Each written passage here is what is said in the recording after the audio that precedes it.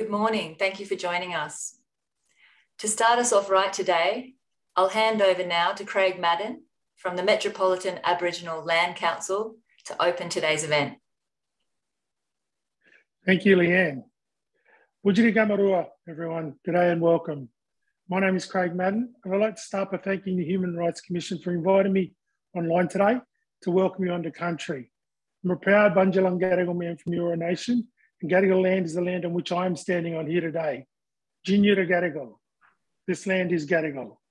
It is customary for our Aboriginal people to invite guests or visitors onto our land or country, and it's a practice that we've been doing for thousands of years, offering you safe passage as you pass through our lands.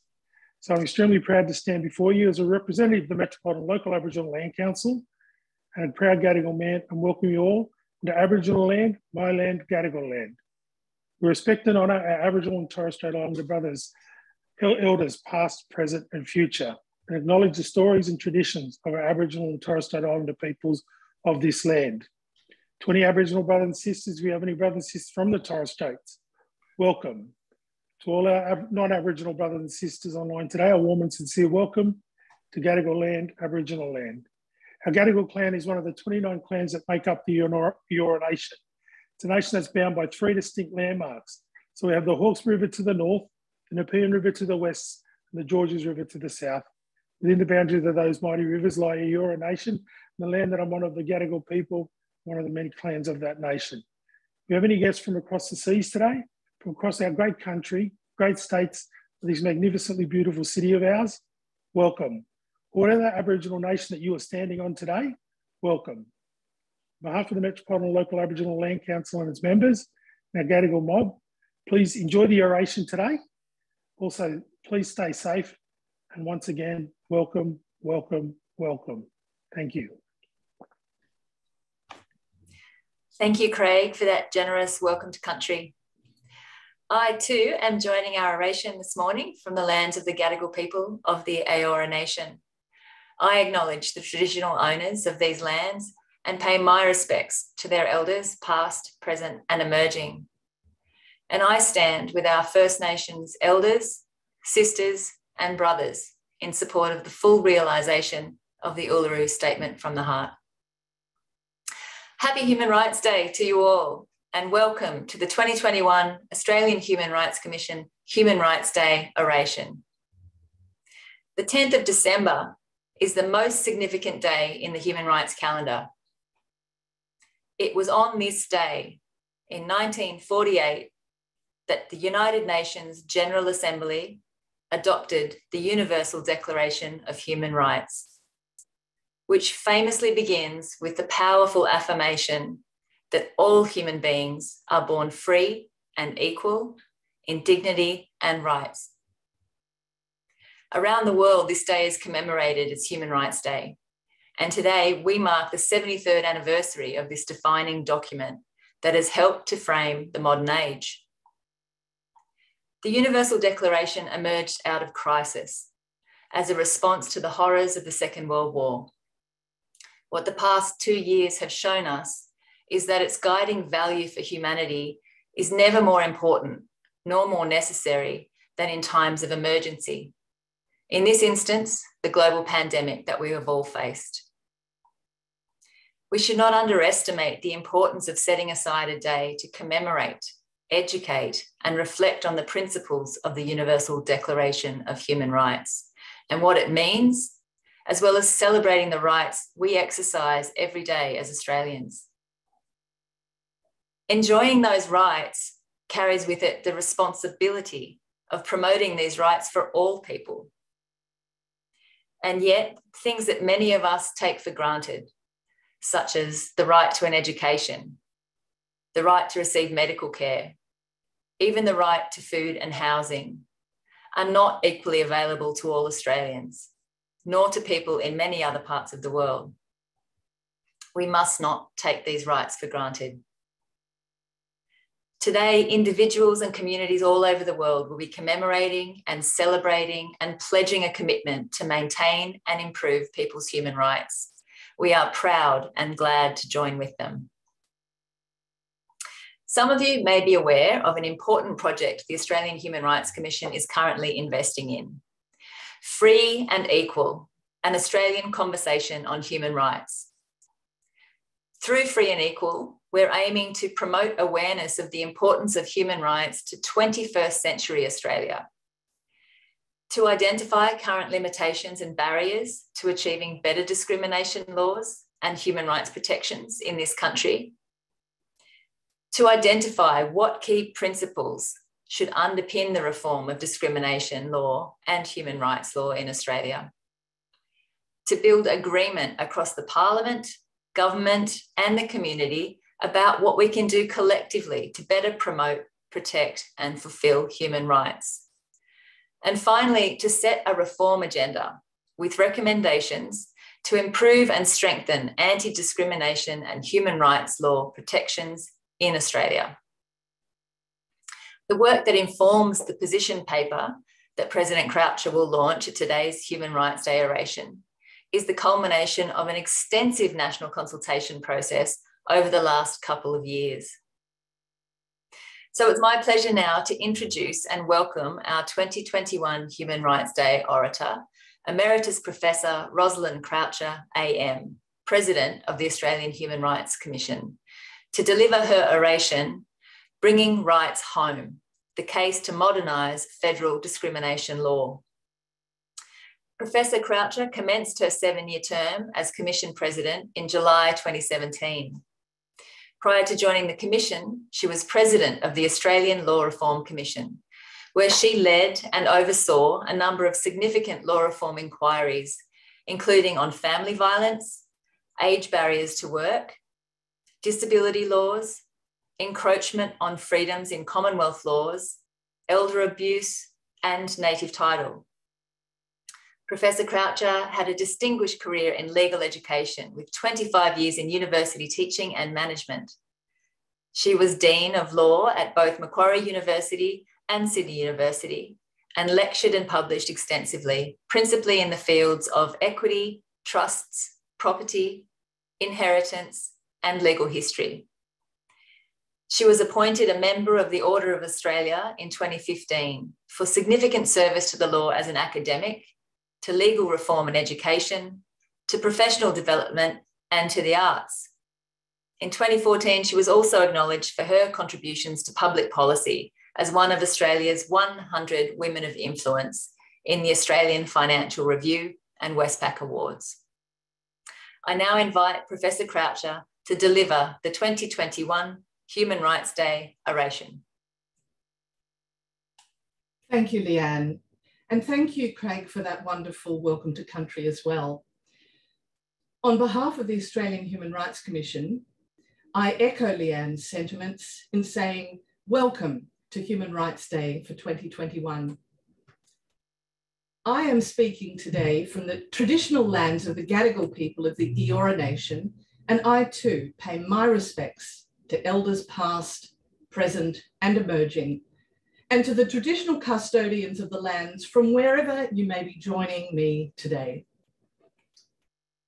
As I reflect on the past 2 years on Human Rights Day, it is clear that the pandemic has brought a renewed national focus on the importance of centralising human rights during times of crisis.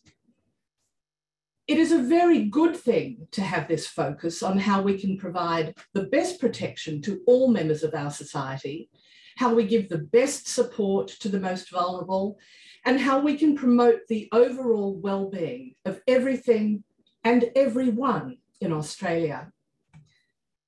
Governments have prioritised public health and, in the main, done well, and largely sought to justify their actions. But they haven't always got everything right, here or overseas, and we are by no means at the end point of the pandemic. Our challenge in the after is to ensure that human rights remain central to government decision-making on an ongoing basis. And that is where the Commission's Free and Equal project comes in.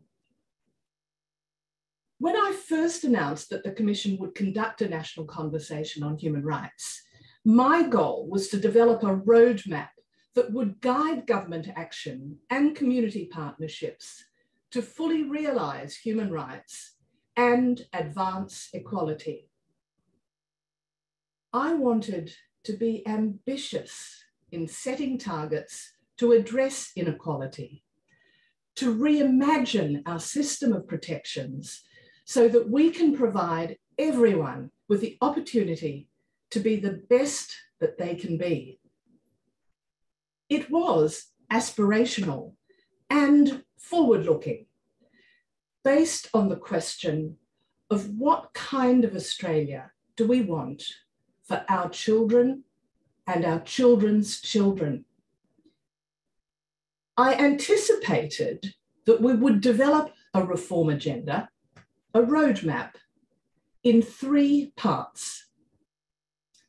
Today, following an extensive consultation process in 2020 and 2021, we are releasing the first part of that roadmap, the Commission's position paper on federal discrimination law reform. We provide 38 recommendations covering every aspect of our federal discrimination law system to ensure that it offers robust protection against discrimination, provides better support for businesses and organisations to do the right thing, and is simpler to use. Why is reform needed? Put simply, Australia's discrimination laws are falling short. They are outdated and they are difficult to use. And some of these laws have remained substantially untouched since they were introduced over 30, even 40 years ago. These laws do not respond to the challenges of modern life. They are often unsuccessful as a means of remedying discrimination, let alone preventing it. There are a number of key problems.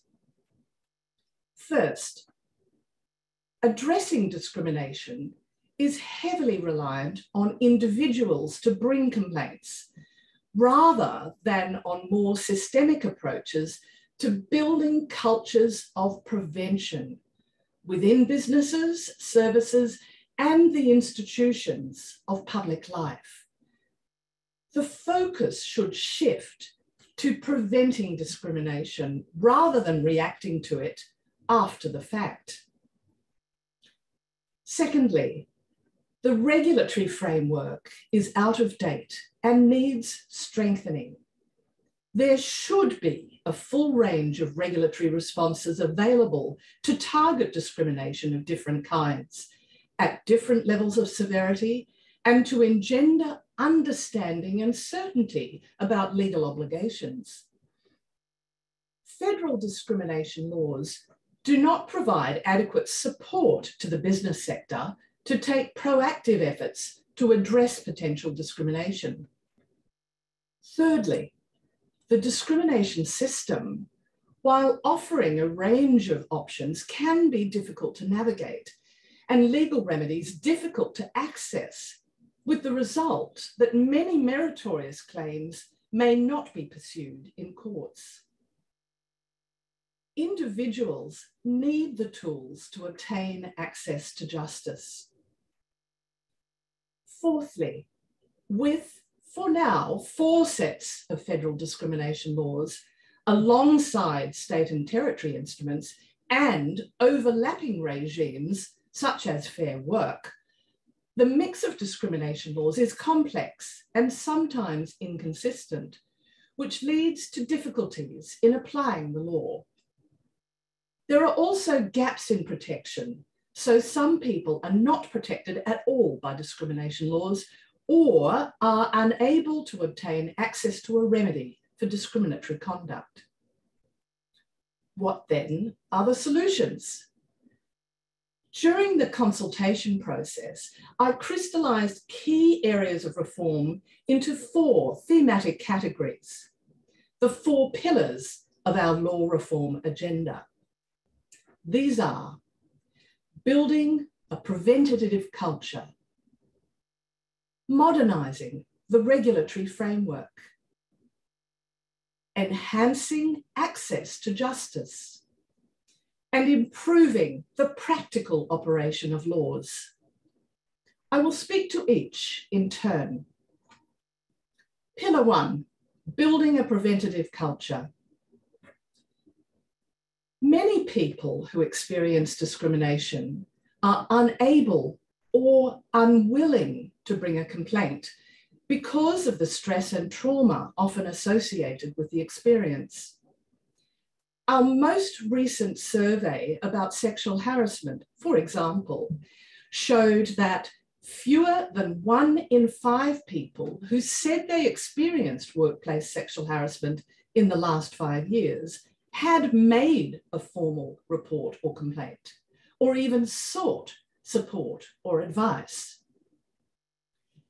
Positive duties are an emerging feature of discrimination and workplace laws in Australia and overseas, reflecting a shift to a preventative focus in dealing with discrimination and avoiding harm. These are not new ideas. For example, work health and safety laws already include a positive duty on employers. In the Commission's 2020 Respect at Work report into workplace sexual harassment, led by Sex Discrimination Commissioner Kate Jenkins, we recommended the introduction of a positive duty to take measures to eliminate sex discrimination, sexual harassment, and victimisation. The government will shortly commence consultations on this recommendation as part of its response to Respect at Work. However, sex discrimination in the workplace is only one aspect of federal discrimination law.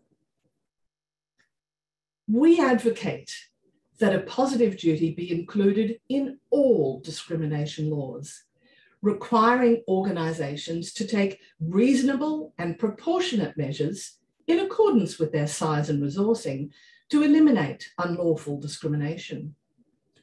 The benefit of positive duties is that they are focused on instituting change rather than on fault. A positive duty would support businesses to take steps to embed non-discrimination measures into their operations. It would also benefit businesses by helping to prevent individual claims of discrimination from being brought against them.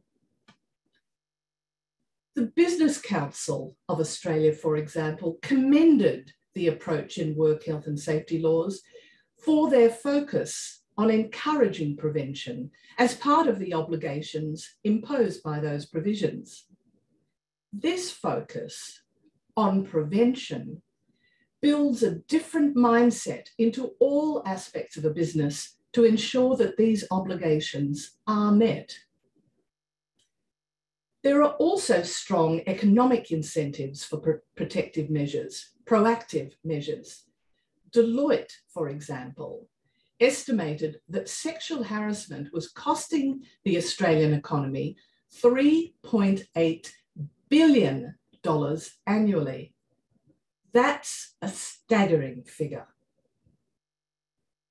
Overall, a positive duty would rebalance the discrimination law system to focus on prevention rather than redress, and is therefore a key measure towards improving the effectiveness of discrimination law in Australia.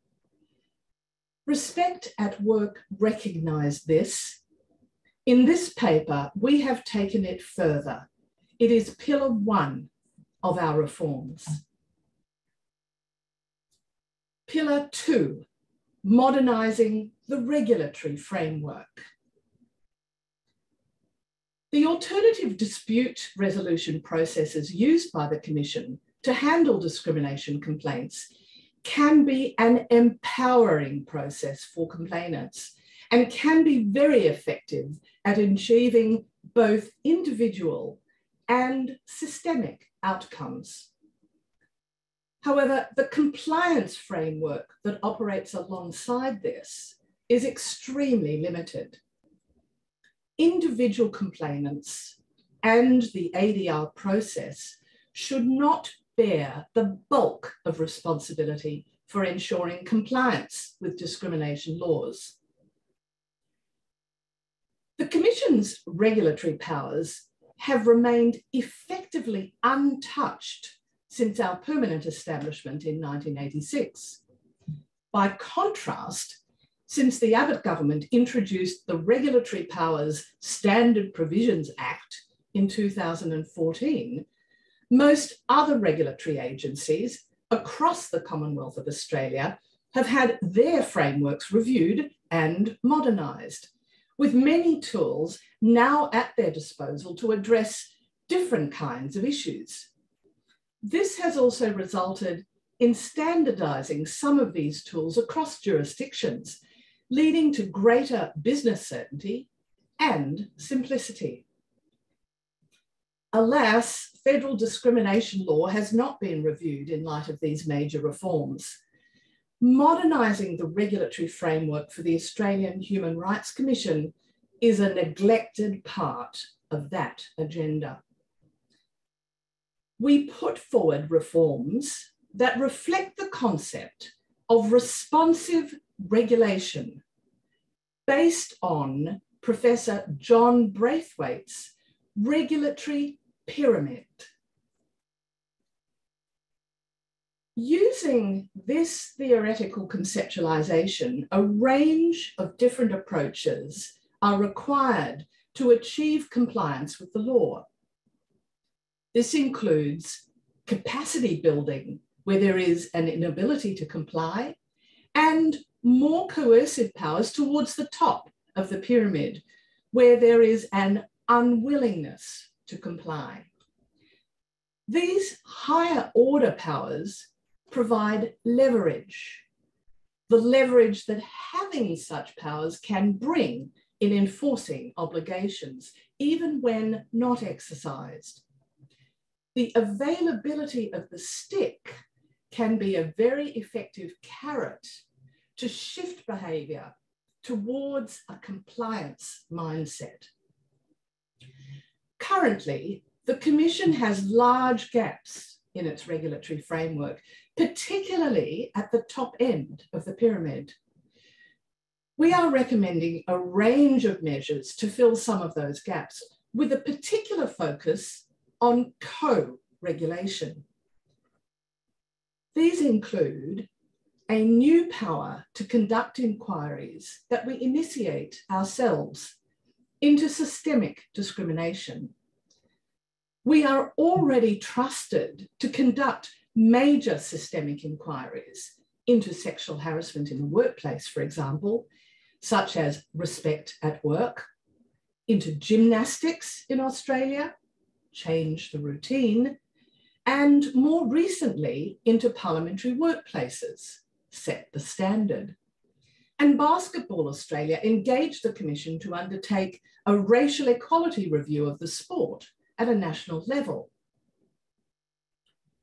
As we are the body that receives, on average, 15,000 inquiries a year and 2,000 complaints, numbers which I should emphasise have been blown out of the water in the past 2 years.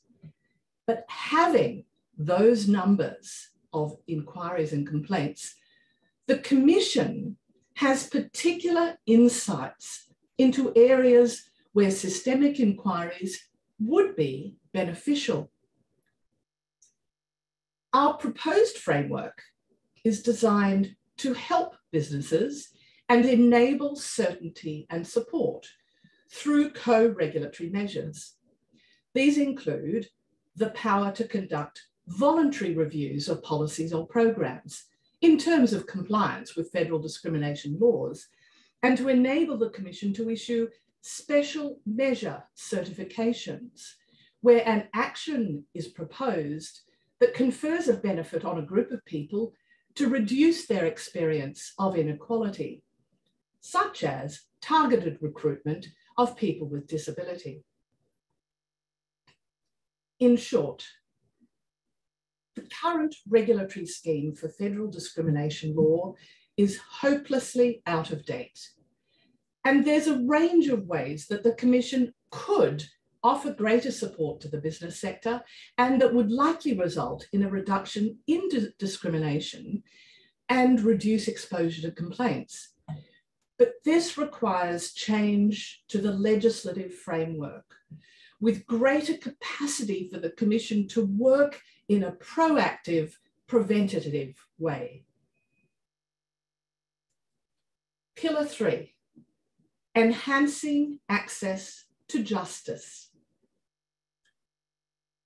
Our conciliation processes do work well.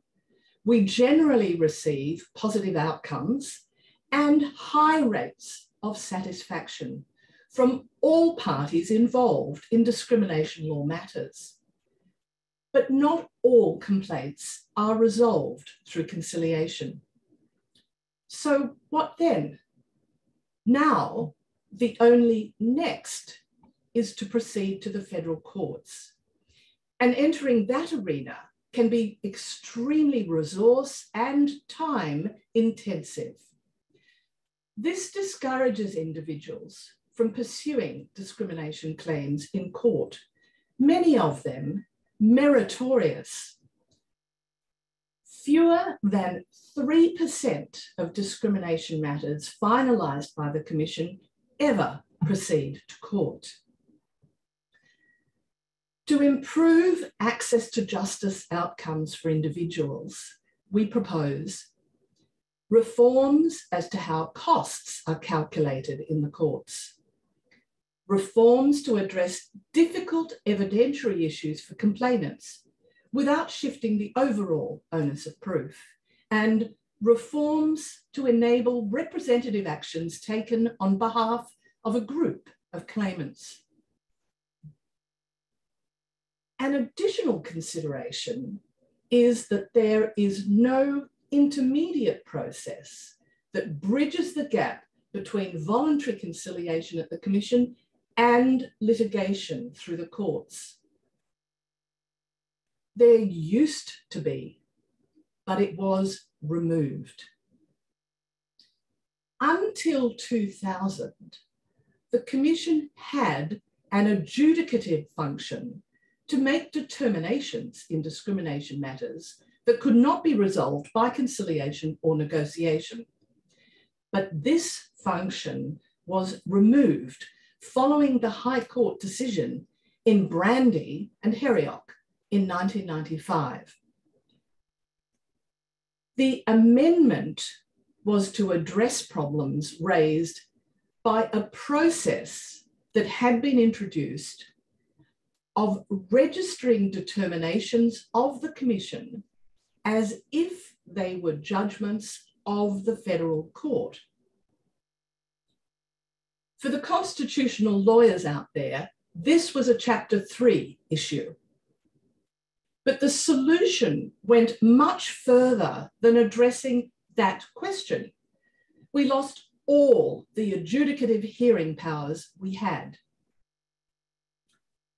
In our position paper, we refer to this as the Brandy myth. The powers that were removed from the Commission went beyond what was necessary. Indeed, since the Brandy decision, other federal regulatory agencies have been granted or retained similar kinds of powers, such as the Fair Work Commission and Fair Work Ombudsman. New powers have also been developed in accordance with the Regulatory Powers Act. For example, the Office of the Information Commissioner, which itself used to be part of the Human Rights Commission, has seen its regulatory framework expand over time. By comparison, our powers have gone backwards to the detriment of all. Moreover, the lack of middle layer adjudication for complainants further limits the accessibility and availability of remedial options.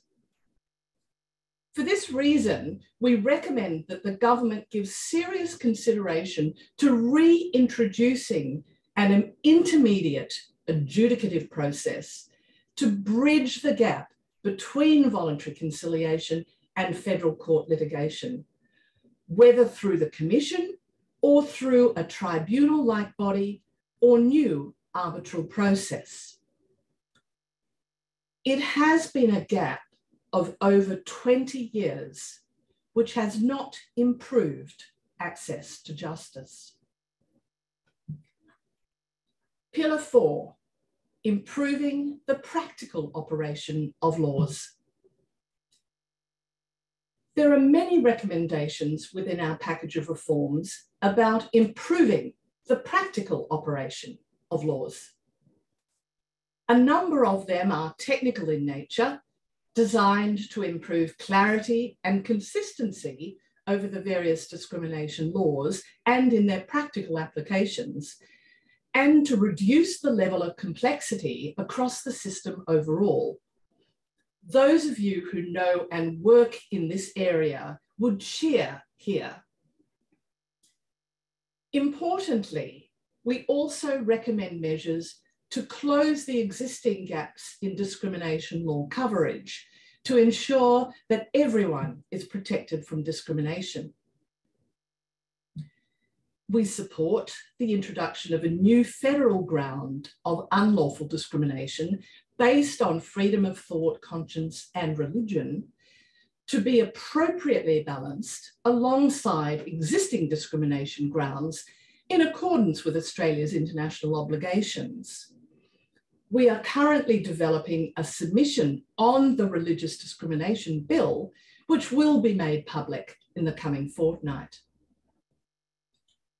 We also recommend a ground to prevent discrimination based on a person's irrelevant criminal record. This is one of the grounds of discrimination in our Act relating to an International Labour Organization Convention, ILO Convention. As the ground is not currently unlawful discrimination, there is no pathway to judicial consideration or enforceable remedies. And yet, we receive a significant number of complaints on this ground every year.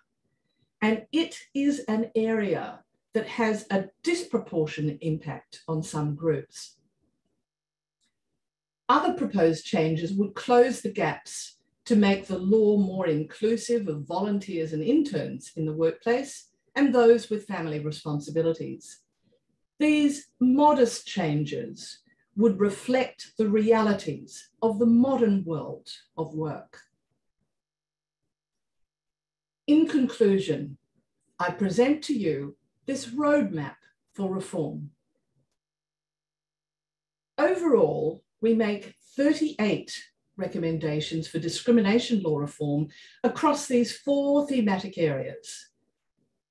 The need for reform of federal discrimination law is urgent, and consideration should be given to this as a matter of priority.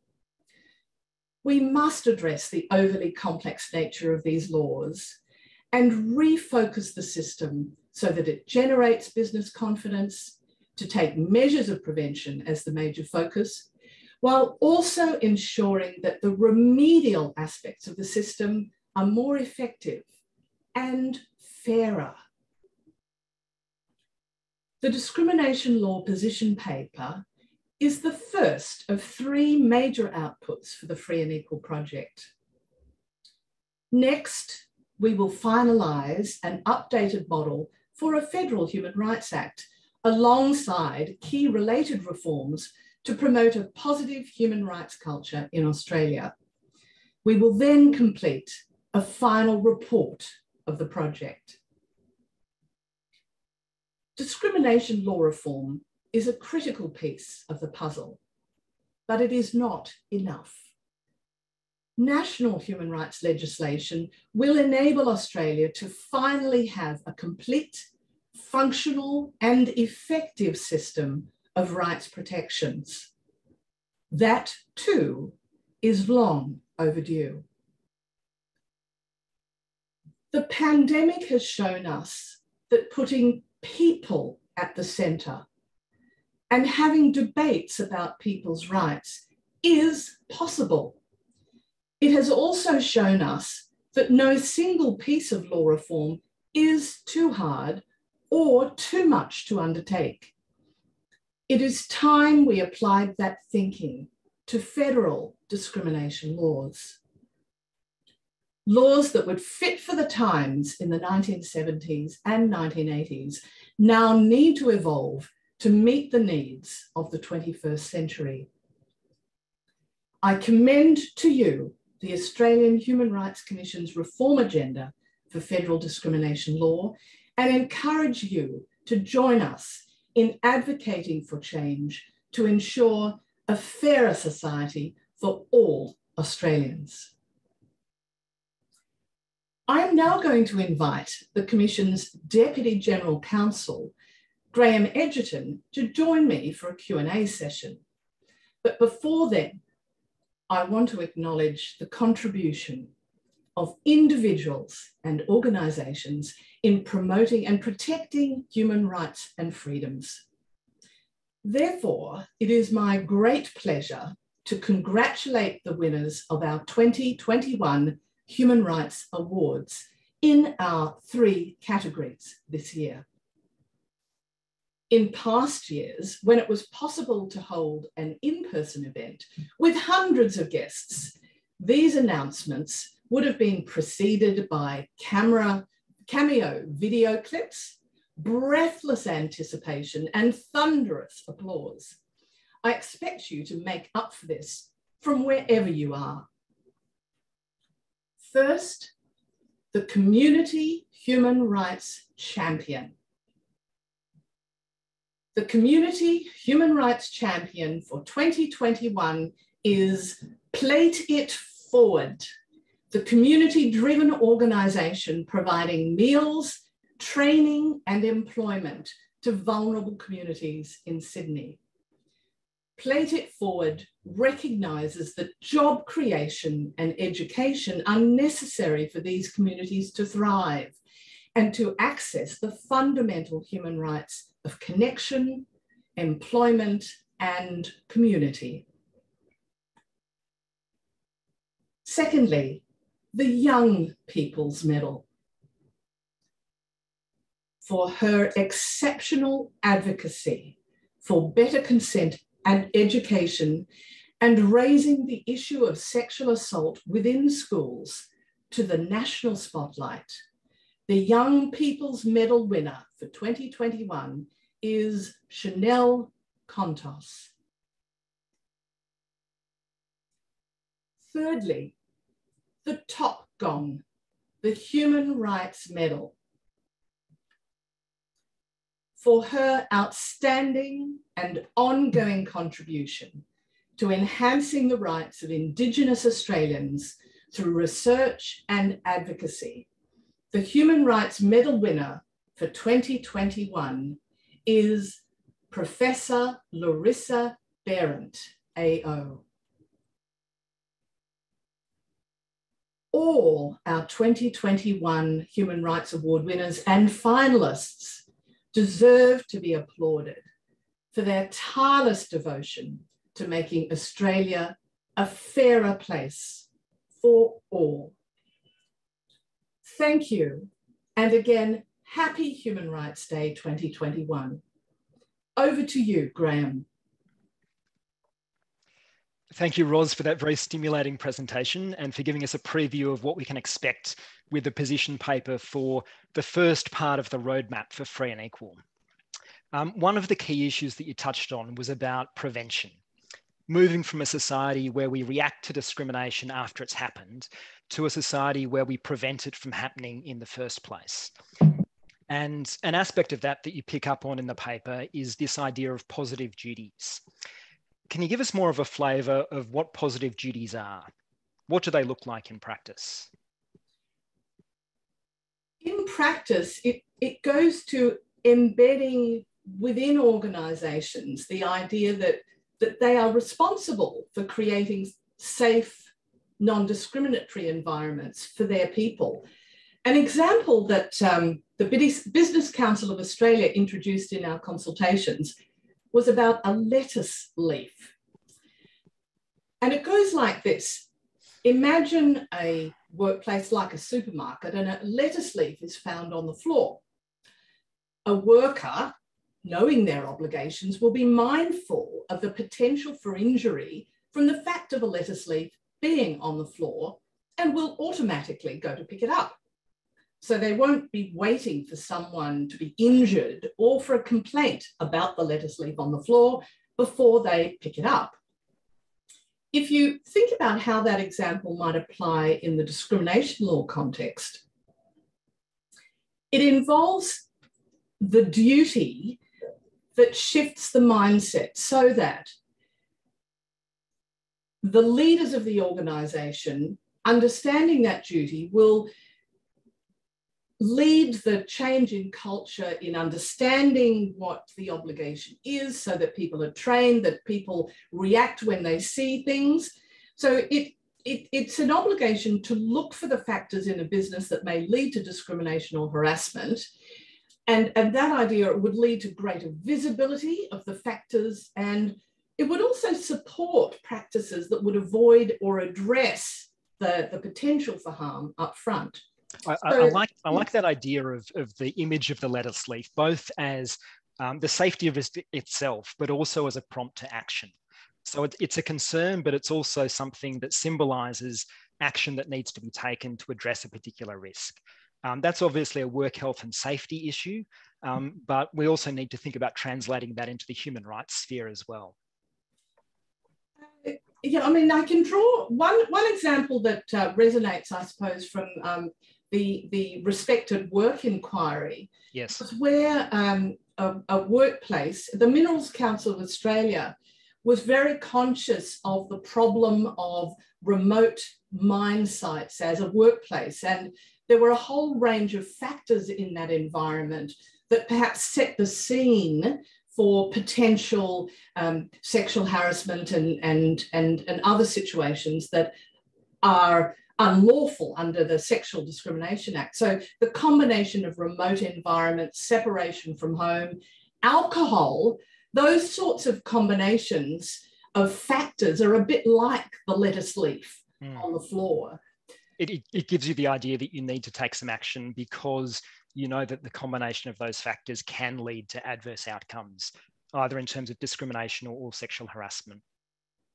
Absolutely. And I mean, if you think also, say, in terms of how you could be aware, there's all kinds of ways that awareness, like the awareness that the Minerals Council of Australia spoke to. For instance, in the goods and services arena, customers are always telling people things. You know, they're alerting to issues of accessibility, of perhaps the way that signage is placed. So the fact of lack of language access in certain situations. So there's a lot of ways that you can start to think proactively about what are the kinds of things in my environment that may set up for situations that I don't want to happen. So it's just thinking more strategically, more customer focused, more employee focused, more about the people that engage with you in the particular context that you may be a leader in. It's really about listening to people, isn't it? It's listening to your customers, it's listening to your staff, and identifying those things that could be the lettuce leaf, the prompt for action. Yes, I like that very much. And it's understanding that if you wait for things to go wrong, you've really lost the game. You know, there's a danger to businesses, there's a danger to your services, but it's not only are people's lives affected in ways that are not good, there are also consequences for workplaces and businesses. that they don't need those problems to happen. So think about them way in advance, do things, listen to your customers, listen to your employees, work out the situations, just think strategically and embrace that as part of best practice. There's a lot of good practice out there, but this is about using the carrot and the stick. This is an opportunity for the legislation to drive that lift across the board. You also spoke in your presentation about access to justice. So the positive duties is really about taking proactive steps to stop discrimination before it happens. Obviously, we can't prevent every aspect of discrimination, and so there still needs to be that complaint handling mechanism. It needs to be accessible, it needs to be fair, it needs to result in positive outcomes at the end of the day. You said the Commission receives more than 2,000 complaints every year. The Commission's function is to try and resolve those complaints through conciliation.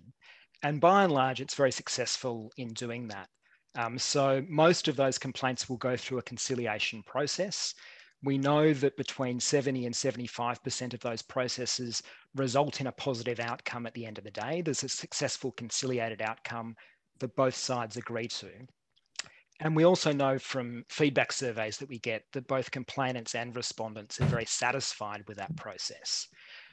But that leaves still 25 to 30% of conciliations that don't achieve a positive outcome at the end of the day. And that's where the real access to justice issue, I think, in this position paper focuses.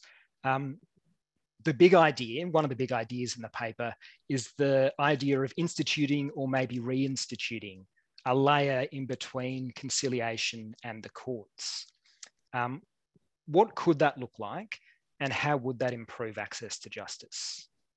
It is a big idea, and I framed it in thinking, well, what did we lose? And what are the kinds of problems that people are telling us about? And how can we shift that? And what can we gain? What are the societal benefits that may result? And I should just confirm that the conciliation process is a real success story. It's been operating extremely effectively right through the history of the Commission, even back when we was first set up in 1981. But it's the removal of that layer and looking at what we lost and how perhaps bringing that layer back in again might meet some of those problems was one of those light bulb moments for me as I worked through the various things that people were saying. They were saying things like, you know, that courts are inaccessible, that evidence is a problem, that the costs are an insurmountable disincentive, certainly for unmeritorious complaints, but most concerningly, the meritorious complaints, and also in terms of the representative support for people to take that journey. And I thought about it and thought, well, look, the other element to that is it pushes it all back to conciliation. And with conciliation, which is conducted in best practice as a confidential process, then you don't get that buildup of knowledge about the outcomes of what happens in conciliation, other than through very generalized, anonymized results. So, you know, that kind of middle layer, if we brought that middle layer back, and you did ask me what it would look like, well, it works well in the states and territories with the various administrative tribunals, the VCAT, NCAT, QCAT, and so on. But in the federal sphere, it's either us or the courts. So the kinds of things, it would reduce formality, would reduce cost, it would be more accessible, it would build up that body of decisions, not court decisions, but a tribunal jurisprudence that could create certainty and improve understanding. And then that flows back into the kinds of educational guidelines and other things that the Commission does very well. But the more certainty that there is, the more that we can give people guidelines about.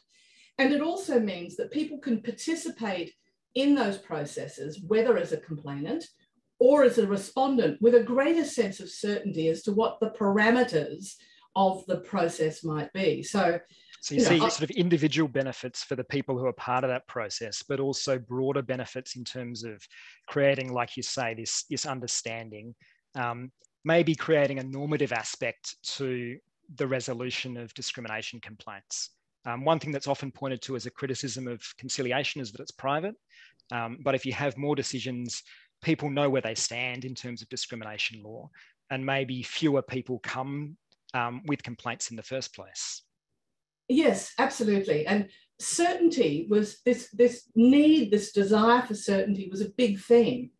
And with certainty comes an ability to manage expectations, whether and particularly from complainants, but also on the other side of the conciliation process, complainants and respondents, the more certainty that's in there, the more effective the conciliation can be within those parameters as well.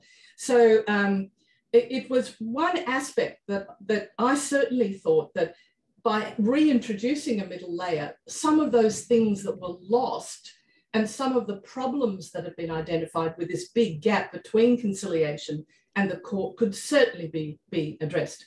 We don't propose the precise model, but rather that serious consideration should be given to this, because it's a big idea. And so it's one that we've raised, we've put the reasons for it on the table, and really hope that people get behind us in backing it as a big idea, but also one that we see has the potential to make the whole system overall much more effective in enhancing access to justice. We're probably running short on time, so let me ask you a broader question. We've seen some really welcome reforms this year in relation to sexual harassment in response to the recommendations from the Respect at Work report. The government has also said that it will respond to all of the recommendations in the Set the Standard report into Commonwealth parliamentary workplaces. Both of those processes had a very high degree of public engagement. How optimistic are you about the prospects for reform of anti-discrimination law more generally? And what would it take to get it over the line? I think the work in the areas of sexual harassment, both Respect at Work and Set the Standard, generated great momentum. We've got an alignment of opportunity. We have the momentum and the government responses in the area of sexual harassment. We've got the opportunity for rethinking things provided by the pandemic, momentum. But we've also got, I think, in the reforms that we are offering, we've taken that momentum, built upon it, complemented the recommendations concerning sexual harassment, and overlaid a sophisticated and nuanced conceptualization of the opportunities for reform, the way to think it through. But there are also very, very practical suggestions as well. So in terms of a call for action, perhaps, is to capture that momentum, let it puff into the sails of enthusiasm to really lift the discrimination law framework into the 21st century. This is about all of you, it's about all of us, it's about improving the discrimination law framework for us, for our children, and for our children's children. So now we need you to get on board with us. We can't do it by ourselves. We need to embrace our discrimination law reform agenda and urge you to become with us to become advocates for change. Well, on that positive note, thank you very much for taking the time to talk with me about the Commission's position paper on free and equal. I might now hand back to Leanne to wrap up for us. Thank you, Graham.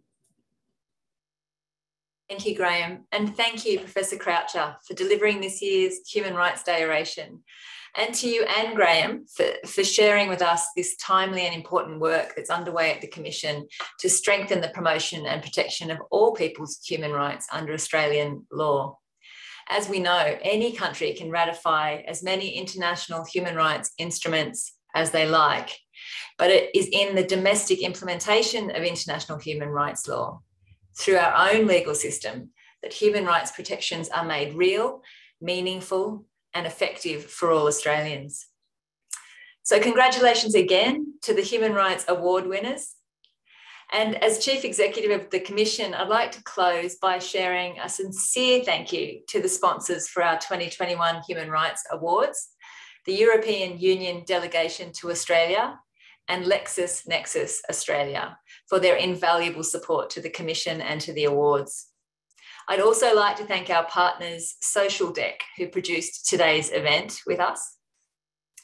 We look forward to hopefully seeing you all again in person next year for the 2022 Human Rights Day Oration and the Human Rights Awards. So let me end by saying thank you all for joining us. Stay safe and enjoy the holiday season ahead.